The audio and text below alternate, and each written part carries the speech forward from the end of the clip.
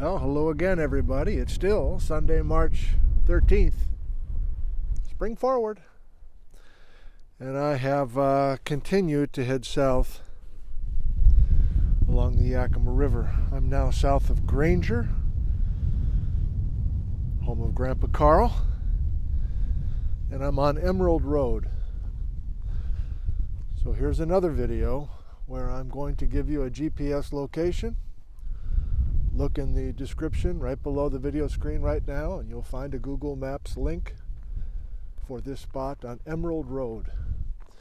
Just parking on the shoulder here.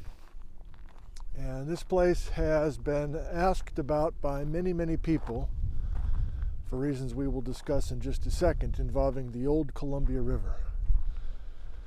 But to get our bearings, I'll just kind of wander here on this side of the road, on this shoulder. Now I gotta say right off the bat, we got to be careful now. This is private land, so I don't think there's harm in you kind of parking right here and walking like I'm walking and looking at a few of these rock samples that we are obviously going to go across the road and look at. But please be aware that this is private land, and please be aware that there's some traffic here and everything else. So this is different than the other videos I've done recently. This is not public land. This is not a place where, you know, there's a visitor center and everything else. This is simply just a shoulder of a road. But on a Sunday at noon, it's pretty low key, and you should know about it. And the reason people, I'm sorry, let me continue with my orientation here first. So you're looking essentially north Emerald Road, heading towards the little town called Granger, Washington. And here comes the same Yakima River that we saw this morning. The Yakima River flowing south right here. Nice little floodplain. Looks like things have been grazed a fair amount down there, at least on this side of the river. I don't know much of the status of this land, but let's just assume everything's private, okay? Let's just assume everything's private. I don't want to get you in trouble, and I guess I don't want to feel like I've sent you in a wrong path here. I don't want you to just start wandering. And looking to the west across the Yakima River, that's Toppenish Ridge. There's a rather significant landslide over there, which I've always meant to learn about. Maybe I will this spring. US 97 from Yakima up and over down towards Goldendale and Maryhill. That's over in that direction. So you're looking into the foothills of the Cascades. The breeze is picking up a little bit. I think a front's going to start coming through this afternoon and into tomorrow. So just trying to take advantage of this weather before it deteriorates. So I see a car's coming, so let me just give you a little bit more just kind of basic stuff, and then we'll go across the road and take a look.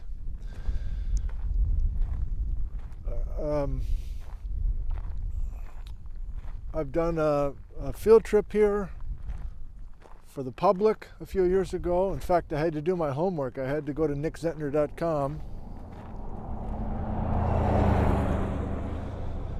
just a second ago on my cell phone and look at the field trip handouts that I put together a few years ago to remind myself of the age it went and when the Columbia River came through the area. So I don't mean to frustrate you here, but I want to set the hook just a little bit more before we go across. This is the Yakima River, and yet these river cobbles that are over here to the east side of Emerald Road are not river cobbles from the Yakima River.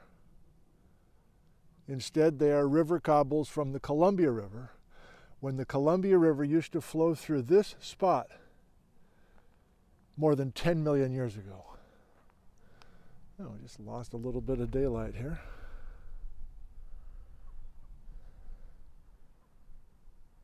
I think I'm going to stop.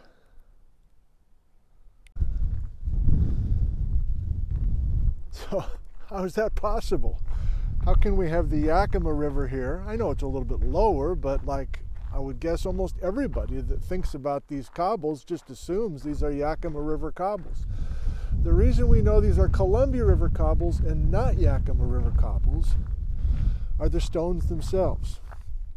So I think we do need to cross the road and just look at some layering of these cobbles. And the takeaway message is these cobbles have been sitting together next to each other for at least 10 million years. And you're like, well, wait a minute, I thought the Ice Age floods were in this area. Aren't these Ice Age floods cobbles? The answer is no, and there's reasons for that.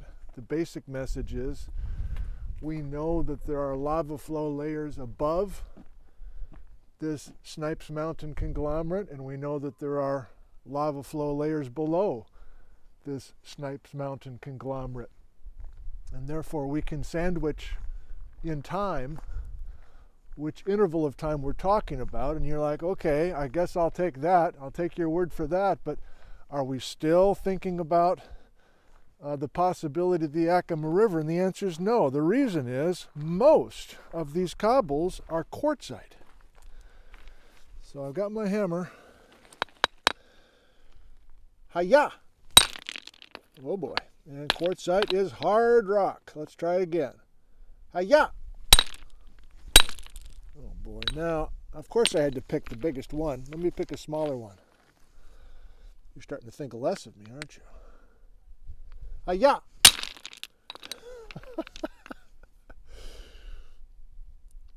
I'm not going to give up, but I want you to notice that so many of these cobbles, which are loose here, of course, but they have clearly fallen out of this pile. So many of these cobbles are quartzite. Okay, now I gotta get serious. Let's find one that's kind of flat. Yeah, this guy's coming open. Now, these are right next to the road. Again, private land, but I hope I'm not getting you in trouble by sending you here. I don't think you'll have trouble. Come on, baby. Got it.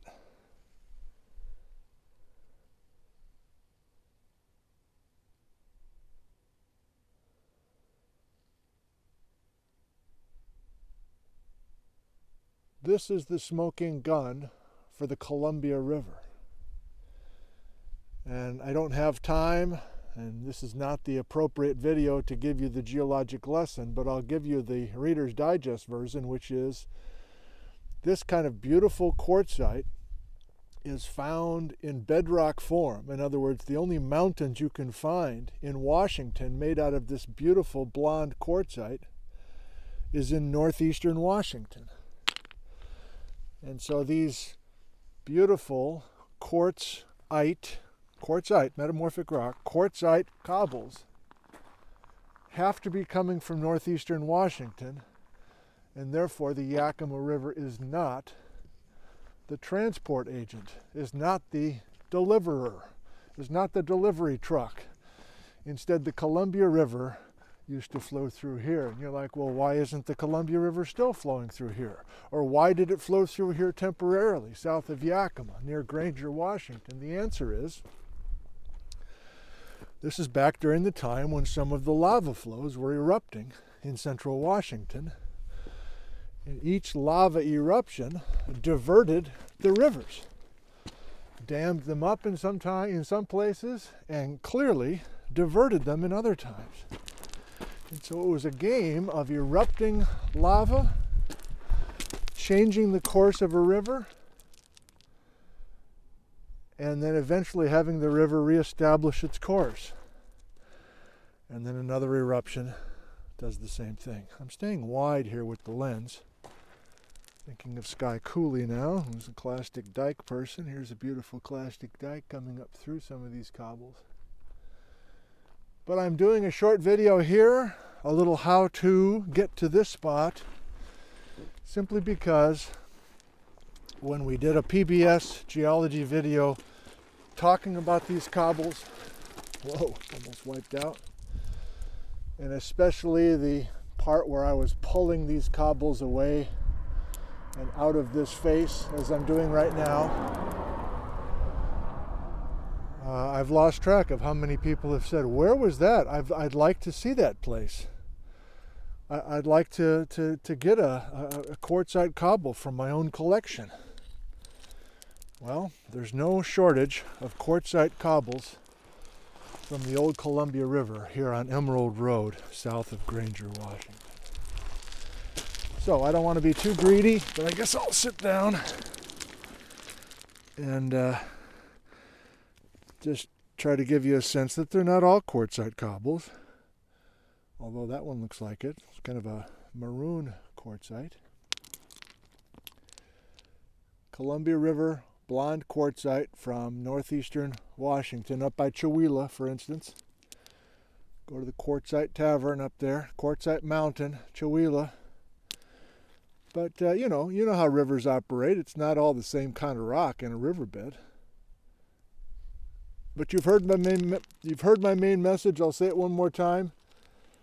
There's no way that the Yakima River could transport all these quartzite cobbles. There is no major quartzite in the mountains upstream of the Yakima River today.